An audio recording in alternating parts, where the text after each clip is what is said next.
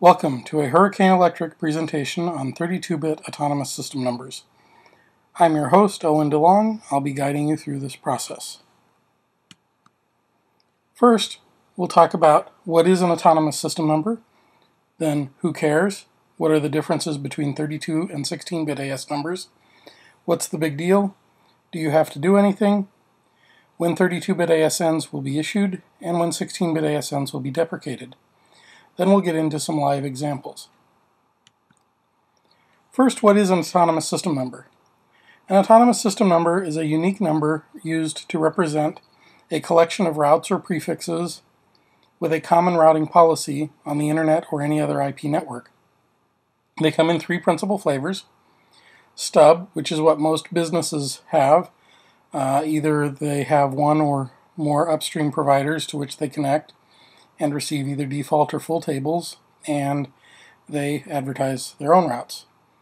Multi-homed, which is an unusual kind of AS that doesn't occur too often, but there are some, where they may provide transit between a collection of autonomous systems that are somewhat related, but they don't provide full internet transit to external organizations, and they probably have upstream autonomous systems that they receive full routes from.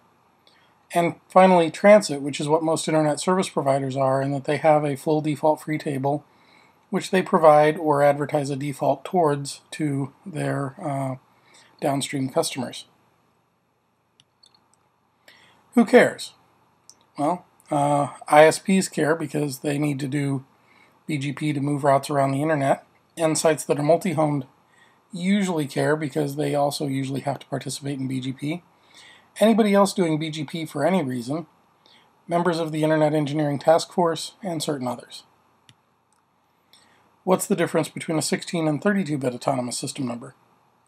Other than the obvious number of bits and corresponding numeric range, 16-bit autonomous system numbers are understood by all BGP4 speaking routers, while 32-bit AS numbers may require software or hardware upgrades to be fully supported.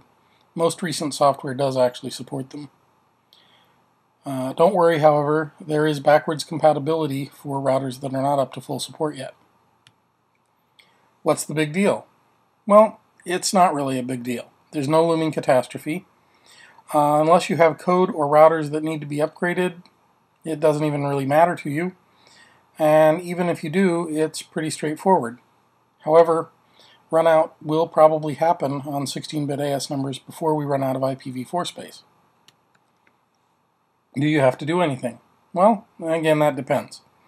If you don't own a router and you're not responsible for software maintenance on somebody's provisioning or account management systems, probably not. If you do fit into one of those categories, you don't need to panic yet, but I would pay attention to the rest of this. When will 32-bit AS numbers be issued? Well, first, all 16-bit AS numbers map directly into the 32-bit AS number space, with leading zeros. Second, RIRs have already begun issuing 32-bit AS numbers to some groups, mostly on a test basis, but there are some in production now. And finally, when we run out of 16-bit AS numbers, only 32-bit ASNs are left to be issued. At this point, RIRs are mostly making no distinction between 16 and 32-bit AS numbers, but are issuing in numeric order, so they won't be issuing 32-bit ASNs other than by special request until we run out of 16-bit AS numbers. Policies vary, however, so check with your local RIR for details. When will 16-bit AS numbers be deprecated? There's no plan to do so. They map directly into the 32-bit space and will continue to work as before, just with more zeros at the front. However, we will run out of 16-bit AS numbers probably somewhere in 2010, so it is worth being ready for the 32-bit AS number transition. So how's this transition process going to work?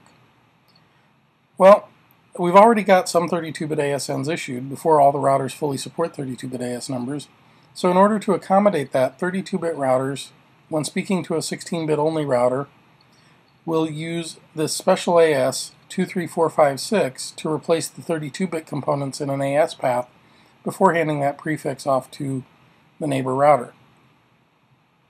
They will create a new community transitive attribute called new AS path which will contain a copy of the original 32-bit AS path. Here's how this actually works.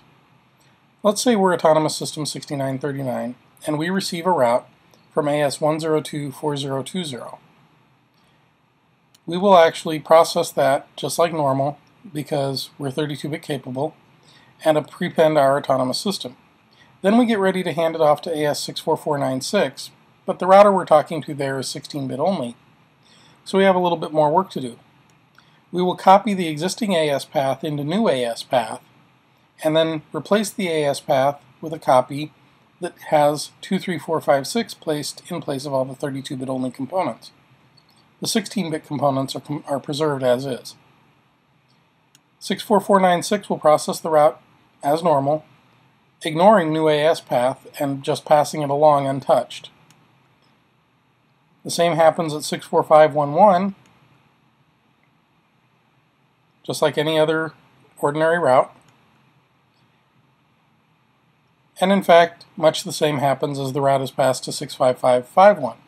However, since 65551 is a 32-bit capable autonomous system and router, the router will actually take the path components out of new AS path, restore them into the AS path, and you'll notice that the AS path now appears just as it would if no 16-bit routers were involved.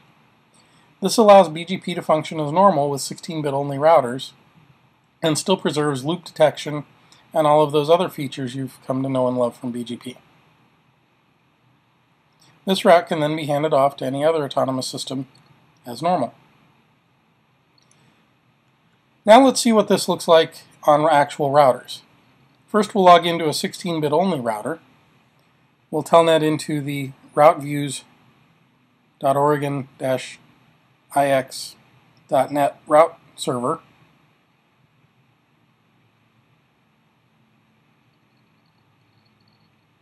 This is a public BGP route server. We log in as rviews.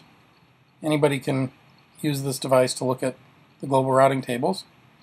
And I happen to know that this prefix, 61.19/20, is originated by a 32-bit AS number.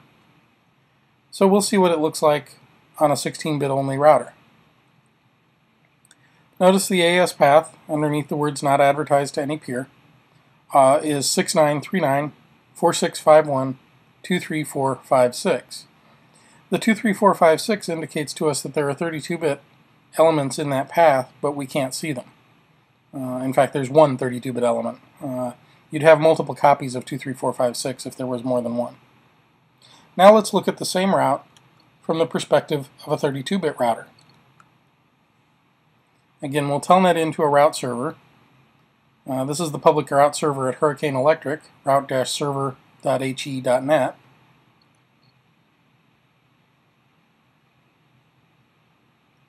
And we'll look at the same prefix.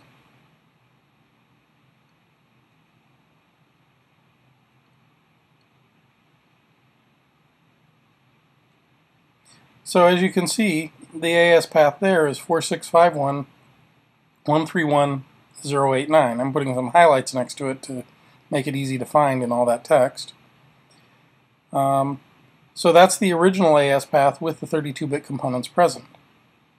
That's what got replaced with 23456 on the other router. We hope you've enjoyed this presentation of 32-bit autonomous system numbers by Hurricane Electric. I'm your host, Owen DeLong, saying so long and happy routing. If you have any questions or comments, feel free to contact me. The information is shown on the current slide. Thank you, and good luck.